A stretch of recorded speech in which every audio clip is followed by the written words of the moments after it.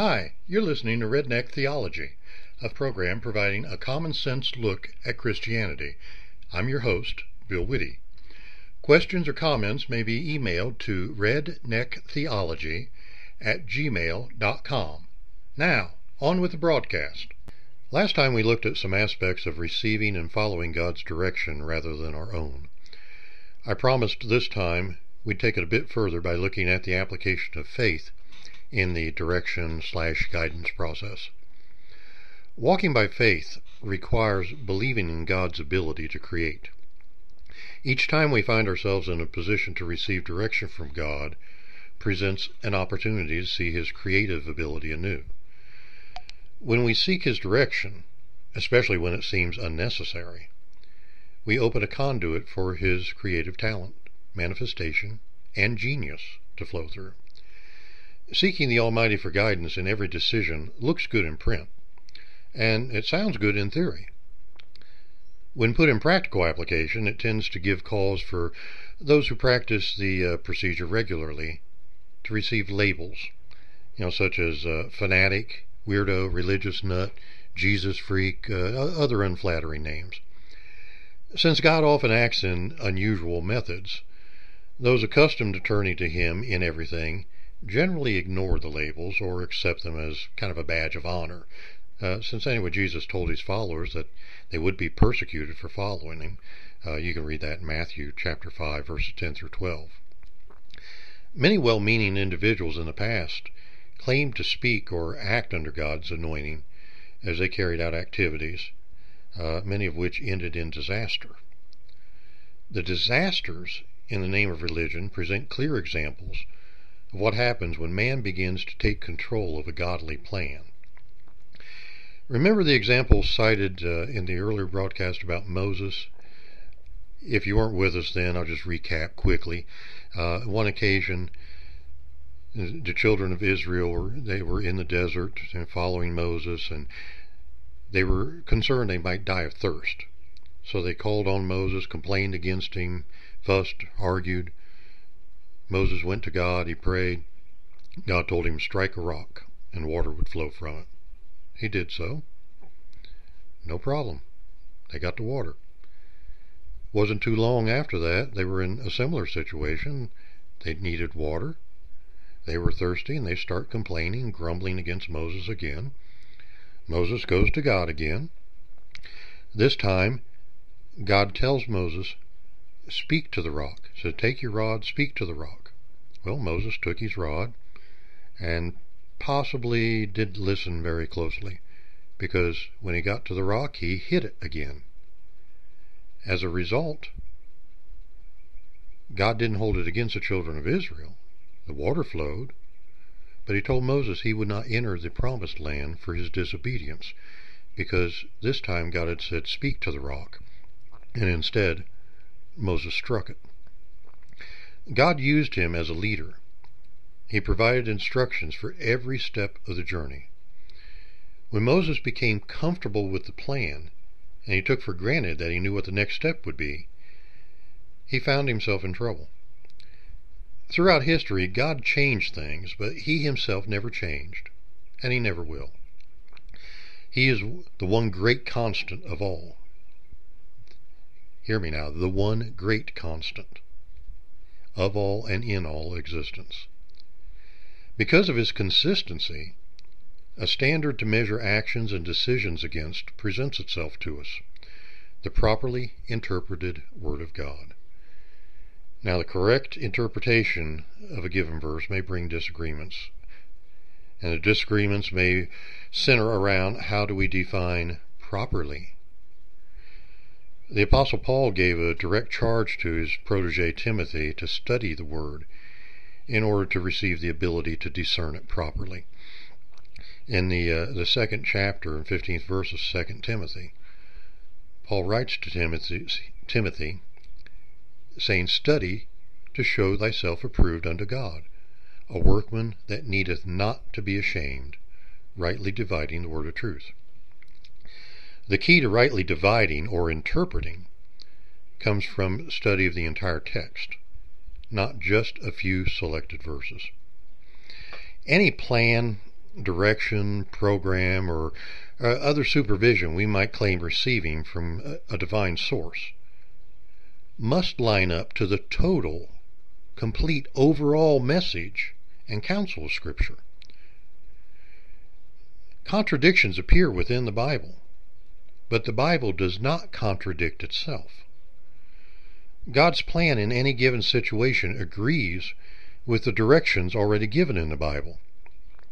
Since the Bible reveals His plan, any revelation contrary to it stands in opposition to that plan and must originate from a different source. The statement, "God expects us to use common sense," only applies if common means the common truth or truths and principles of the Bible, and sense refers to putting the revealed truths and principles into practice. Truth remains constant. How we view and apply it, that changes. Seeking God's will must rank first in our priorities if we hope to walk in His truth. God instructs us to follow Him. Often we follow someone else who appears to follow Him instead. When someone makes a change in their actions or embarks on a new venture claiming the plan came from God, it seems like it only takes a short time and everyone seems to receive similar revelation. Now granted, under-shepherds working for the same chief shepherd undoubtedly receive the same instruction for guiding the flocks, at least at times. They also expect specific guidance for their individual flock. Sheep personalities differ, so methods of dealing with problems in various herds require different approaches. Some practices work well in all groupings and become generally accepted and implemented, and others must be flock-specific. One church experiences a crazed gunman entering their sanctuary. He murders innocent parishioners, and soon all the churches in the city hire armed security officers. A television evangelist expresses his gratitude to those supporting his ministry by sending them a coin from Israel. The next week, most all the TV preachers start giving some similar coin as an incentive for sending offerings. Did the direction each received come from God? Probably not. Did God give similar ideas to several people? Possibly. Using an idea that works for someone fails to fall in the category of sinning. Implementing that same program without asking God first, that, however, represents an attitude of superiority. The label fanatic might be applied to the person stopping to seek God in each choice. Directions to make decisions and plans based upon past experiences and learned wisdom sometimes come from God. We must exercise caution not to assume He gives that exact same direction in every similar instance. Wisdom, learning, experience gained from interaction with God and His Word provide a place to start drawing resources from. Time spent alone with God in prayer gives opportunity to hear from Him. Asking His advice in all things takes time. Seeking divine guidance also demonstrates a willingness to submit our will to one that's greater. God did give us intelligence, and He expects us to use the brain He provided. The biblical record of Christ's ministry shows He selected disciples, gave them direction and training, and sent them out. He expected them to use their brains to decide the proper course of action in each instance based upon the teaching, example, and instructions He already provided. The Bible provides us with basic examples and teachings to base our actions upon. Nowhere in the chain of command do we see an example of a servant running back to the master for every single detail. For instance, a cook may prepare a meal without going to the next person in the chain of command or the next one in authority above them for each recipe or for each list of ingredients or for each ingredient on that list. Likewise, we possess the ability to carry out tasks assigned to us without God looking for us to ask Him how to complete each single solitary required component. At some point, we may find ourselves unsure of the next ingredient in the soup. Well, then an open door policy exists for asking the chief chef what to do. Asking, rather than guessing or assuming, may result in the difference between a palatable meal and a poisonous one. I fixed some French toast the other morning, and my granddaughter likes a little cinnamon on it, so I reached in the drawer to get some cinnamon. Someone had also put another container in there, same size container, same color, from the same company. However, that container contained Cajun seasoning. Fortunately, I saw the difference and picked up the cinnamon. Had I put Cajun seasoning in the French toast, it would have been totally different. I'm not sure my granddaughter would have ever allowed me to cook for her again if I had done that. We have to be willing to ask God what to do. But we also need to recognize that brain He gave us, He gave it to us for a reason. Asking God what color socks to wear could seem to be an example of taking things to the extreme. But being willing to ask Him what socks to wear puts us in a position to hear His voice, should He see some reason to intervene in such a manner as that.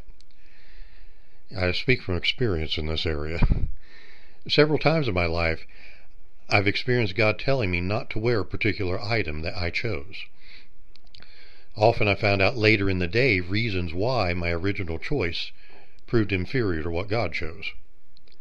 I believe God made the right choice for me, even when I received no confirmation to that effect.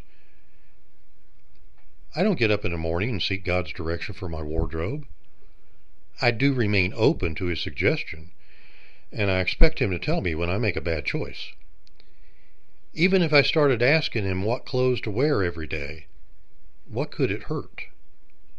So what if someone calls me a fanatic? God knows what lies in our future each and every minute of every day. Why not check out our preparedness with Him? Do you check the weather forecast before planning outdoor activities? Jesus didn't set up scenarios ahead of time of what to do if trouble occurred in every situation. He did seek the Father's will and directions when faced with problems and opposition. Okay, make plans. Have a backup ready. Prepare for the unexpected. Just ask God first how He wants it handled. You might still make mistakes, but you'll never go wrong. That's our program for today. I'm Bill Whitty, thanking you for listening to Redneck Theology. Your questions or comments may be emailed to rednecktheology@gmail.com. Please join me again for more Redneck Theology.